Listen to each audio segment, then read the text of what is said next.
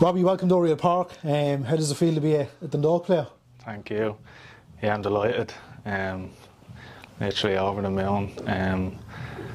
As soon as Stevie gave me the call and wanted me, I literally wanted to jump in my car straight away and get down, you know. So I'm delighted it's done now and delighted to be here.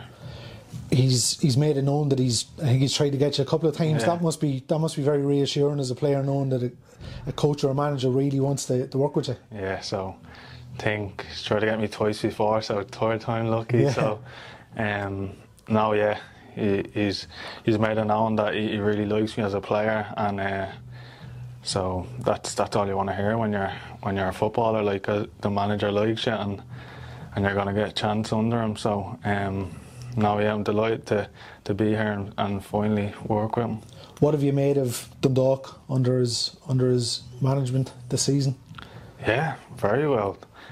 Second in the table, like it's a great season so far. So hopefully we can push on now and do well for the rest of the season. You know, so because Dundalk, it's a massive club and they want to be there and pushing every year. So so hopefully we can keep pushing on and get the club to where they want to be.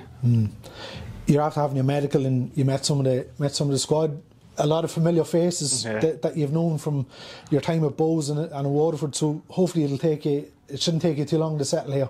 No, that's as soon as I heard Dundalk wanted me, I started thinking, who do I know? So I know quite a few of them. Like I played with Keith Ward, Darragh Leahy, Dan O'Kelly at Bows, and then I also played with Sam Bone and John Martin at Waterford. So I know a few of the boys, and I was thinking, like, what's the dressing room going to be like at Dundalk? And as soon as I remembered them boys, I was like, Jesus, it's gonna be a really good spirit, like, in the dressing room. So no, I'm delighted to be here, and I just want to push on now and get on that training pitch. Yeah, as you say, you're coming at a time where we're second in the table. FAI Cup starts this weekend as well, so there's a lot to play for over the next 3 months. Yeah, there's a lot of games. You know, this league, there's so many games and so many opportunities to play. So